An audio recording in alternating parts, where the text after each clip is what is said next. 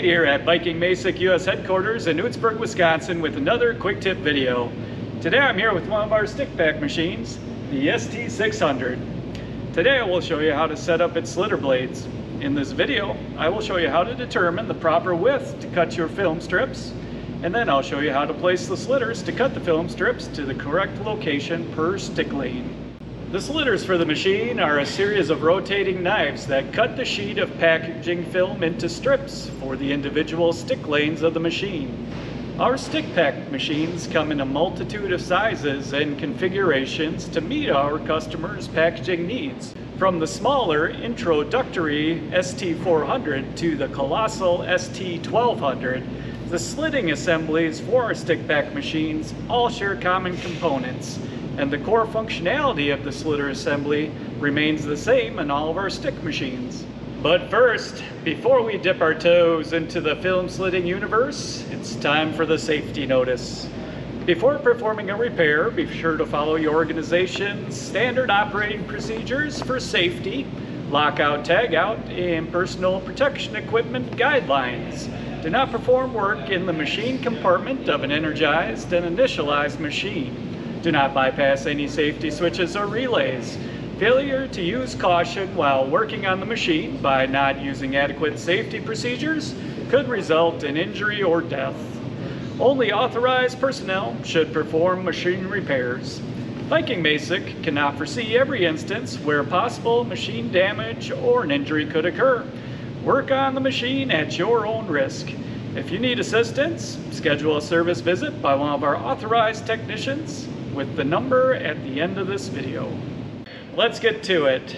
First, before we start moving the slitter blades around, we need to figure out how wide we need to cut the film strips, because this determines how far apart we place the slitter blades. Let's do some math together to determine how wide our film strips need to be for our stick width. Film strip width equals our stick width in millimeters multiplied by 2, and then adding 10 additional millimeters for the seal area. The 10 millimeters at the end is the width for the standard 5 millimeter fin seal multiplied by 2 for both sides of the seal. For example, if we have a 23 millimeter former to make 23 millimeter sticks, 23 millimeters times 2 equals 46, plus 10 millimeters for the seal area makes 56 millimeters. Our film strip needs to be 56 millimeters wide to make a 23 millimeter stick. Cool thing, if you take it one step further and multiply the film strip width by the number of stick lanes on the machine, that gives us the needed width of the film roll. For example, on a 10-lane machine running 23 millimeter sticks, 56 millimeters times 10 equals 560 millimeters. We need 560 millimeter film roll to run 10 lanes of 23 millimeter sticks. But I digress a little. Back to slitter placement. A way to double check our needed measurement is to measure the distance between stick former lanes by picking a spot on one stick lane and measuring it to the identical spot on the lane next to it. This distance must be the same as the film strip width.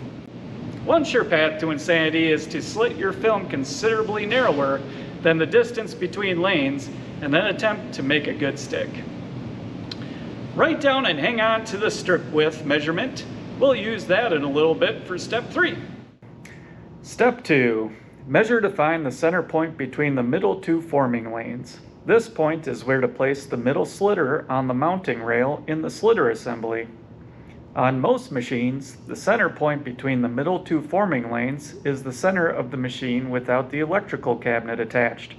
It is also the center point of the hopper if you have the integrated Viking Masek auger filler, the center of the slitter assembly, and the center point of the middle two formers.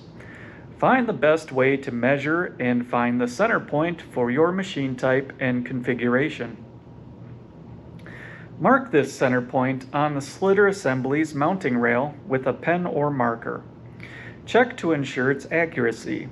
The placement of all other slitter blades will rely on this mark. Step 3. Using the center point mark as a reference, place additional marks on the rail gapped at the distance found in step 1. These marks will be where we place the rest of the slitter blades. For this video, the distance is 56 millimeters. Measure 56 millimeters from the center point marked in step 2 on the slitter assembly's mounting rail, and then make another mark at that distance.